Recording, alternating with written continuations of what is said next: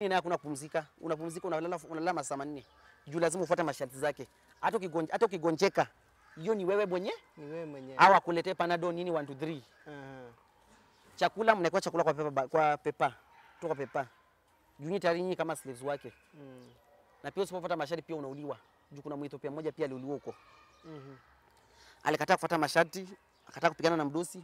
Mdosi akatuambia tupande juu ya building, akamrusha kutoka juu mpaka chini. Na mambo yake kaishia hapo. Na hapo hakuna kitu mlifanya, hamkuripoti kwa polisi? Nani utampeleka wapi huyo? Huyo mtu anajulikana karibu kila mahali, na wewe mwenyewe unajua kukazia kila mtu unashughulika na maisha. Na huyo mdosi ameshikilia hivi passport yako, utafanya nini? Ndio lazima pia uchanjwe, ufanywe pia 1 2 3 na hawa wazee nini? Unauliza huko nda survive kweli au nakwambia tu usijali. Utasurvive. Huko kwenu sasa Uganda. Juu unajua sisi kwa wazee. Hao nyenye wazee nini hao wakuona. Unalipa pesa kidogo, unauliza kama watakuona. Unajua lazima achukue mikono zako, afanye hivi. Kuna wale naye kuna wale wanaona. Hiyo vitu inafanyika ni ukweli. Inafanyika ukweli, inafanyika ukweli. Kwa hivyo wewe umeenda kwa wazee? Mara mingi sana, hata mpaka wale unaenda tu.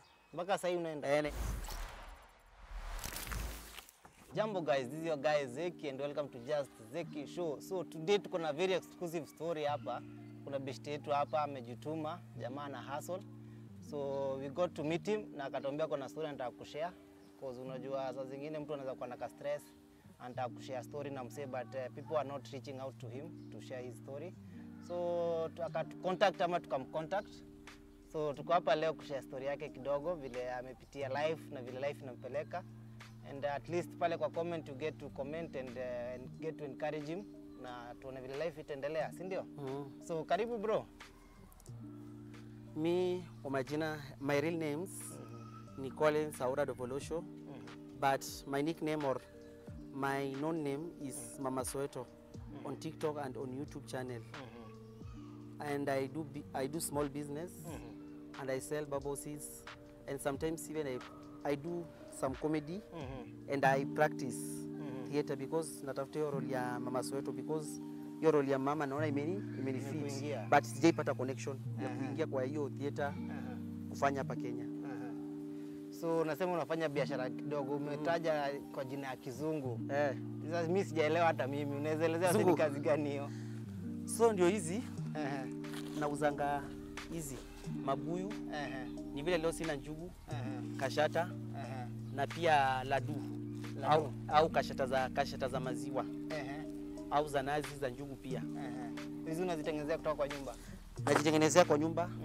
Pia nikikosa time nanunua mahali tu isili. Kwa Waswahili, wao Waswahili wetu wanubi. Hivyo hiyo ni salama sana. So umetuambia umetokea pande gani za Kenya? Mimi pande za Kenya, mimi ni half caste. My mother she is an Ugandan and my father is a Kenyan, but he's from coast Egiriama. Kutoka Kaloleni. My mother ni Mgisu, anatoka Mbale. Acha tuonje mabuyu yako tusikie iko aje. Iko sawa sana. So kuna mali ndiona story yako kidogo pale TikTok, ngine nikapitia pale YouTube nikaona story yako. Kuna mali umetaja ulikuwa Saudi Arabia. Nilikuwa Saudi Arabia nilifanya kwanza South Africa, nilienda South Africa kwanza. Maza South Africa 1 year, nikakuja Uganda, nikakuja Kenya, nikapitia nikakaa maisha ya Kenya. Kenya pia kunibamba, nikaenda Uganda kwetu nikakaa. So wakati niliingia kwa boma, kwa kuku ni bamba pia, unajua pia kuna vile shosho anataka pesa. My grandmother likes money. You know, ukiwa na pesa kwa then hiyo boma ni poverty. Shamba tuko nayo ni, lakini pesa ndio shida. Mimi nikaona wacha nini nifanye Uganda, nini nikafanya kazi Kampala. Kazi ya kukua cleaner na gardener. Sasa wakati huo nilikuwa struggle because it wasn't easy. Huyo Mwarabu alikuwa ni Mwarabu. Nikama ni wale Uganda ulikuwa unafanyia Mwarabu. Sasa uzuni nilikuwa na passport, because passport nitengenezwa na anko yangu. Kanitengenezea kanipeleka South Africa yeye mwenyewe. Sasa kwanza hebu tueleze kwanza ulianzia kufika South Africa. South Africa maisha ilinishinda. Mimi nilikuwa nasomanga shule. So kusoma shule mimi maisha kanisha, unajua mimi siko napenda vitabu. Siko napenda tu vitabu. Mimi siko napenda vitabu. Hata unaniambia mambo ya math, mimi English nilikuwa nafuatilia Uganda tunaongea Kiingereza. Kiingereza ndio lugha yetu ya kwanza. Kiswahili tunaongea kidogo na Kiganda. But mimi siko na interest ya Kiganda, juu tunaongea Kigisu na Kibukuzu zina rhyme. Kigirama pia siko najua sana, juu mimi nimezoea. I like staying with my mom. Because my mother na baba yetu wali separate. But pia nikitaka naweza mpata. Akaniambia acha twende South Africa, akanitengenezea passport Uganda, kila kitu. Tukaanza safari kutoka hapa mpaka Tanzania. Tanzania mpaka hadi Zambia, Malawi. Sasa mnatumia matatu? Basi, tulichukua basi. Basi kumbe tulikuwa karibu, basi tulikuwa watu wengi na akalipia fare. Pia mimi nikalipa, yeye alilipia fare na uli yangu na yake. Nikaenda akaniambia atakuwa nafanya kazi ya kuchuna matunda na kusago. Sasa kuingia Malawi, Zambia, juu tulikuwa pia Watanzania wapo ndani, Waganda pia walikuwa hapo ndani, Wakenya pia walikuwa hapo ndani. Juu wakati tulikuwa tunatumia passport, walikuwa wanataka visa. But inategemea unakaa kwa muda gani. Sawa, wakati tukafika Zambia, Zimbabwe. Unajua lazima pia mvuke mpatane kitu kidogo kwa border kwa Beta Bridge. Juu tuko Mshina. Then unajua Mshina iko side ya South Africa, Beta Bridge iko side ya Zimbabwe. Tukafika hapo soldiers uzuri wangu alikuwa ameshazoea kwenda South Africa. Akaongelesha, nikasikia kusema unjani, unajua unjani like saying hello kwa South Africa kwa Zulu language, Ndebele. Tukaingia huko uzuri kwa najuana na watu. Tukaingia kwa mali kunaitwa Gogabel huko Limpopo province, Vendaland. Tukaanza kuchuna tukachuna hizi maembe, tunachuna maembe, tunachuna hizi grapes, tunachuna nini South Africa. South Africa it was a little bit good than Saudi Arabia. Juu nakuta South Africa kuna freedom, kuna wazungu, then kuna ile pia iko tu sawa, but the weakest how to say challenge of South Africa, they have xenophobia.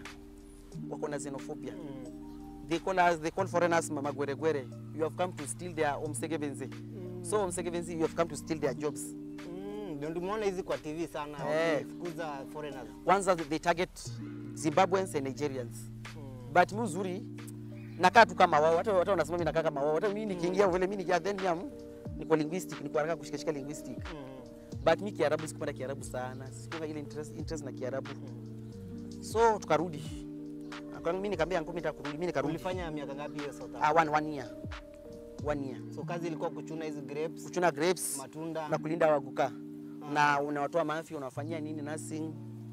Ni hivi alafu unafagilia bomba nini 1 2 3. Unasaa unapaka kama unajua kukaa hizi fanywa service na mama. So unampanguza nini alafu unajua pia kusurvive huko ilikuwa inabidi first time tufanye gay. Juu unajua kupata mahali pa kulala huko ndio uanze wapi South Africa. Yeah. So ilibidi nipatiane huku Sintu. Ngoja. Ati kusurvive South Africa ilikuwa inabidi ukue gay. Sasa Sintu. Juu mimi niliambiwa na rafiki yangu mwingine hapo. Zimbabwe aliniambia, you want to survive. You must give them your as at least your Sintu to survive. Sasa unapea kina nani hao? Wazungu na Waafrika pia. Hao wa venda. Kuna venda wako huko. But unajua it is being legalized. Being legalized by the so unamaanisha income yako ilikuwa chini ndio ulikuwa unataka kufanya hii biashara ndio ongeze income. Unajua kulipa kwa nini? Ilikuwa chini. Mimi mabuyu hata Zimbabwe nimeanza tu kitu hapo 2010 na 2012 hapo. Nasema yani sasa South Africa. Unajua kupata mahali pa kulala, unajua South Africa nyumba kulipa ni si rahisi, ni expensive. Then mnakaa kama watu waine, unajua pia unaweza kupata mahali pa kujifinyilia. List unaona hapa you can live, you can do this. Sasa mara kwanza nikajaribu hiyo kitu. Vile nilifanya nilisikia uchungu. I felt like ni kama mtu nilifeel ni kama uchungu ile hata sijai feel in my life. Wewe mwenyewe ulikuwa unasaka. Aliniambia unajua nikadhani ni kitu tu. Akaniambia nikamuuliza sawa atafanya, akasema atapaka mafuta. Kaanza. Sasa vile nilianza nilisikia uchungu. Nilisikia ni kama pain.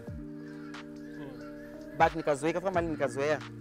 So mimi nikafanya vile tu nifanya mali pia nikafeel tu tuko bored. Kama nirudi home. Pesa nilikuwa pia nazo nilikuwa na pesa kidogo pia unajua lazima anko mpatie yake umrudishie yake. Fanyie pia 1 2 3. Then nimrudishie mimi nikaamua tu acha tu nirudi fanya nini? Ndio nirudi tu home. Nikakuja nikaingia Kenya, kaka mimi kwenye kaniboni nikakuja Uganda. Uganda ndio nikaanza sasa kufanya kazi kwa huyo Mwarabu. Uzuri nilikuwa na passport ya Uganda. So huyo Mwarabu nikamwambia mimi nikafanya kazi, nikamwambia Mwarabu natamani unajua sisi ndio tulikuwa kwanza kwenda Saudi Arabia, sisi ndio tulikuwa kwa hizi miaka zetu hizi ndogo ndogo, wenyewe walikuwa ndani wa mama wakubwa kitambo. Bati kwa kasani hiyo link kama vile sasa naona watu wanaenda. Sasa hiyo ilikuwa mwaka gani? Hapo 2008 2009. Kitambo kidogo. Hiyo ni kitambo, hiyo ndio sisi tulikuwa kwanza. So akaniambia Mwarabu akaniambia kuna pesa unatoanga, kumbe siku unajua kumbe agency kumbe ni yao, mimi sikuwa najua. So pia Mwarabu pia kuna vile unajua pia hii ni dunia sasa, you must use something, lazima urisk. Ikabidi pia nimpatie tu huku nyuma. Juu mimi nilisema hapana, lazima ni struggle. Tu nini nifinichie ile aim. Kwani huyu hii yenye unasema kupeana Kenya unapeana nyuma. Unamaanisha wewe already uko kwa hii timu ya LGBTG ama mimi bado wewe ulikuwa straight? Wewe ulikuwa unataka hivyo? Mimi naye nakuwa tu hivyo. Mimi hiyo LGBTQ sijaijua, lakini I've never sijaijua. Mimi ndo nimeanza kusikia hapa Kenya, sijui kuna mbali wanalipangwa. Sijui kuna hiyo group wanalipwa, but lakini wewe uko kwa hiyo group unapenda wanaume wenzako ama wasichana? Mimi I can say both, but me I've never dated. Ni mwanaume tu, ni mwanaume nilikuwa ni mwanaume, unajua ni hiyo njia kutafuta nini? Bora kupenya. So that I can get to greener pastures. So huyu Mwarabu wewe ndiye alikuengage kwa hiyo biashara ama wewe ndiye ulimuengage? Unajua pia kuna vile pia unatumia chini tu ya maji, unatumia dawa, then unamconvince. Pia unajua pia kuna Waarabu pia wanapenda hizo tabia. Waarabu pia wanapenda, kuna wale tu wanapenda tu. So wewe ulitumia dawa ukamconvince? Okay, anyway. Ndio uende Saudi Arabia. Unajua because you know wale washosho unapigia simu. So unajua kuna wakati pia nilikuwa nachukua watu gari na nipeleka mbale. Nafanya 1 2 3 naenda kwa mawitch au waganga. Wanapatia dawa. So unajua ukipika kitu au ukimletea unaweka dawa nda na niyo maisha inaendelea. So mimi nikampatia like for 3 good weeks. Alinitengenezea kila kitu haraka. I didn't spend anything. I siku spend anything. Hata ndururu hakuna. Na leo akilipa poa, shosho yangu anakula poa na relax. So mimi nikajua nikishaenda Saudi Arabia my life it will be okay. Nimeshaomoka. Ndakuwa nakujia manguo, ndakuwa nakujua kwa manguo za mituma, nafungua bena nazipeleka Uganda. Kama ni hizo mabuyu nazipika, nazifunga, nazipeleka Uganda kama zimeshapikwa. So after those 3 weeks unajua pia lazima pia umpatie tu vizuri. Alafu unajua pia unakutana pia na challenges. Unakuta like sometimes huku kwa Anas unakuta like inakusumbua sana kuendesha, kufanya 1 2 3. Hata unakuta like sometimes mpaka unakaa kama umechanganywa na maisha, but mimi nilikuwa mbali nikasema I don't want to care. Mimi bora mimi nimeshapata pesa na pesa imejipa na maisha tayari imeshajipa. Mimi nikapandishwa ndege kutoka Entebbe mpaka Ethiopia Addis Ababa. Tukachukua ndege nyingine mpaka Riyadh. Mimi nilikuwa nadhania ati Saudi Arabia nikamali kama Kenya, weather iko cool. Kuna miti, kuna nini, utapata labda watu weusi na watu weupe. Kile nilijionea. Nikadhania labda kwa watu wa Kristo kidogo. Juu alikuwa ameniambia kazi ya clean. Juu wakati nilikuwa kwake huyo Mwarabu, alikuwa naona ananipiga picha, alafu nikiclean, anamuonyesha Mwarabu anaongea Kiarabu. Anamuonyesha Samson anaongea Kizungu. Ananiuliza name, alafu najua kwa nilienda kama pia nimefujwa vitu pia. Hizo madocuments sikuwa nimefikisha ile miaka ya kuenda. Forge. Juu ya ID anataka nilifojia hiyo makaratasi na jina ya mtu. Mimi nikaanza kufanya kazi Saudi Arabia. Nikafika kwa dom. Kwa hiyo dom kakutana na Ethiopia, wa Kenya pia, Waganda nini.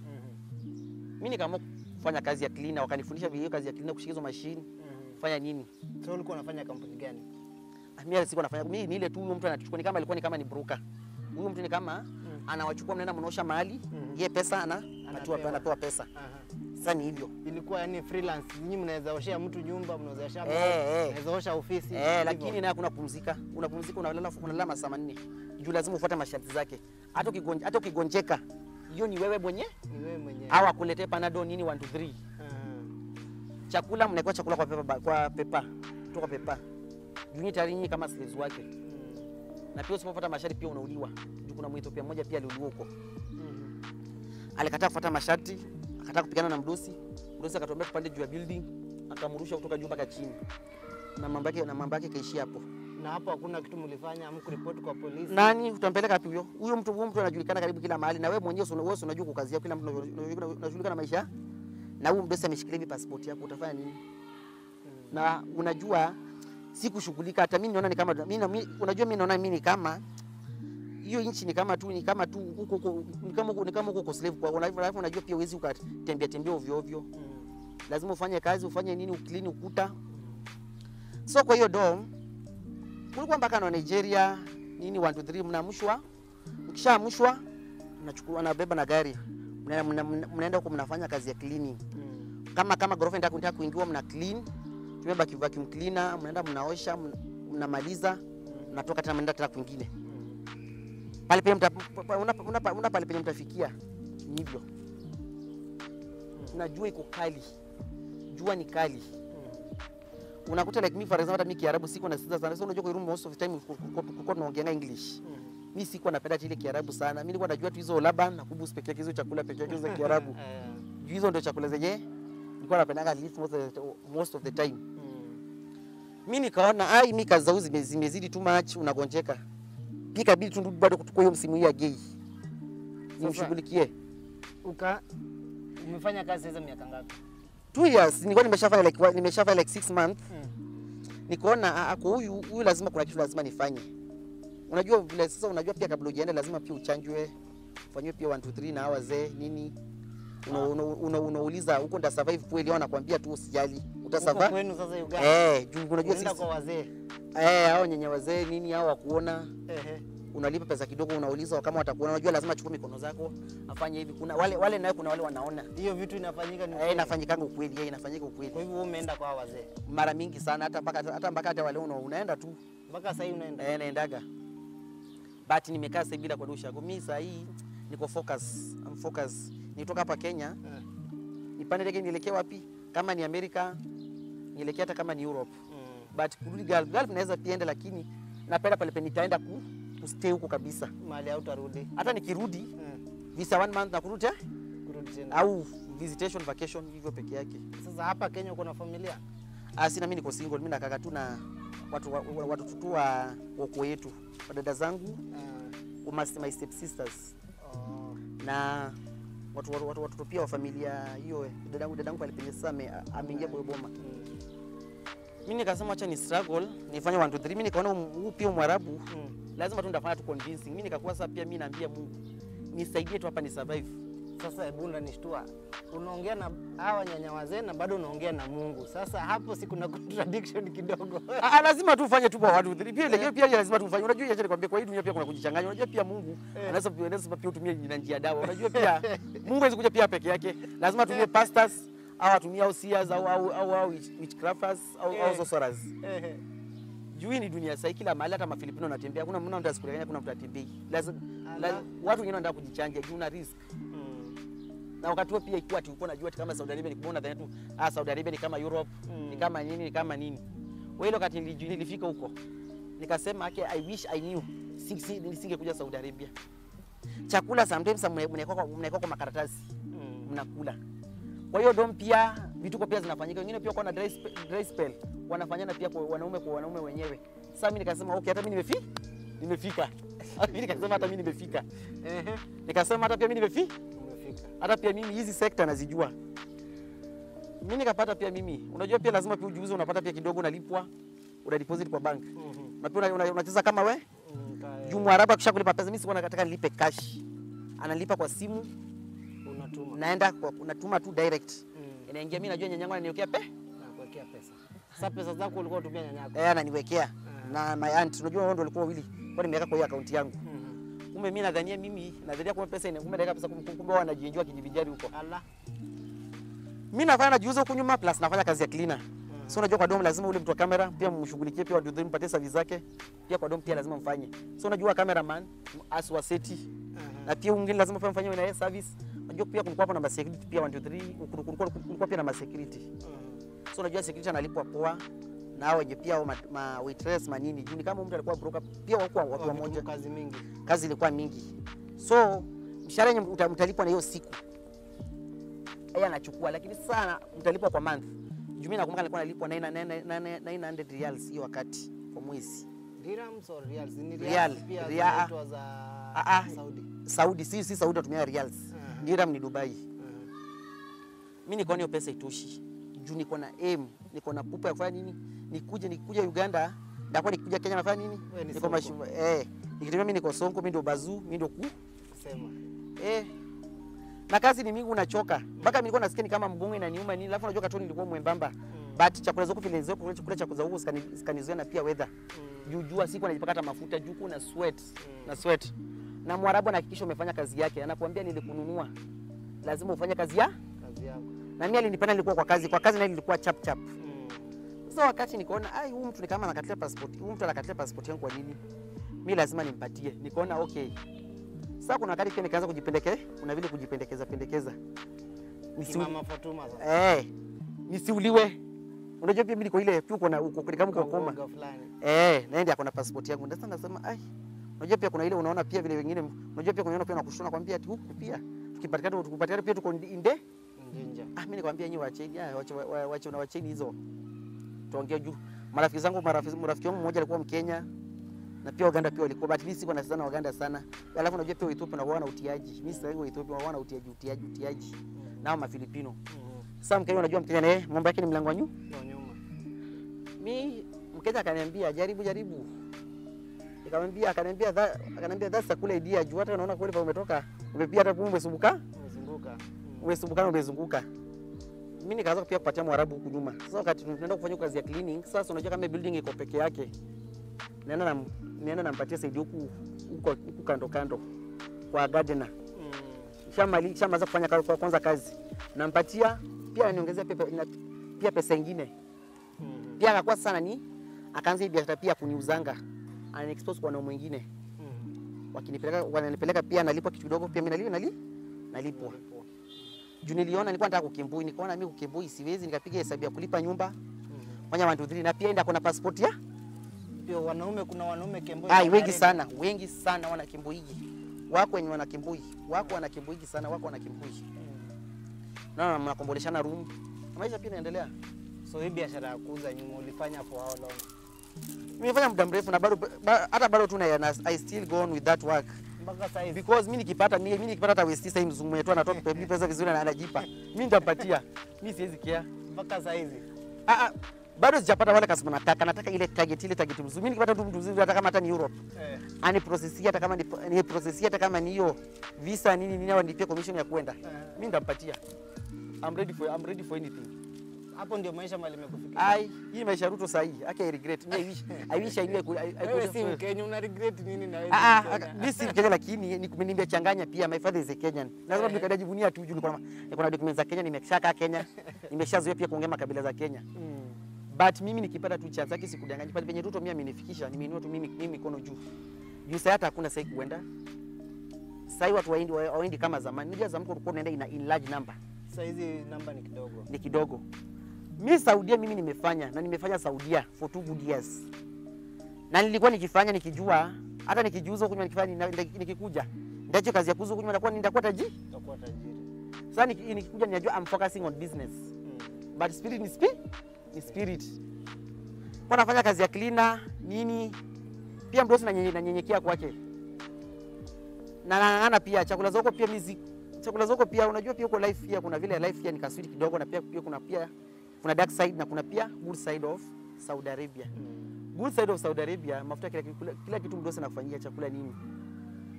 Fanye kitu yote. But the bad side niyo kujiuza na hiyo kuniuza pia na pia your life it is at risk. You miss it astigi Mwarabu anaweza kugeuka anytime. Jua kwa nchi yake. Na pia anaweza kufanyia chenye anataka. Kama huu wangu sometimes unajua mimi kuna wakati unapata wanaume pia kuna wanaume kuna pia vitu kubwa. So unajua pia unasikia umechoka umetoka kazi pia anataka tu uende tu tena unafanya tena hiyo kazi. Mimi nikasema unafikiria ni kama unataka kugoma tena. Then unafikiria tena unajua unaona ni kama atenda kufanya nini kukushtaki. Na kushtaki unajua uko mbele hukumu ni kifo. Mimi nikasema hapana, wacha tu nifanye nijikaze miaka 2 si kitu. Ndajikaza. Wakati nilikuwa nimeshamaliza like 1 year 4 months.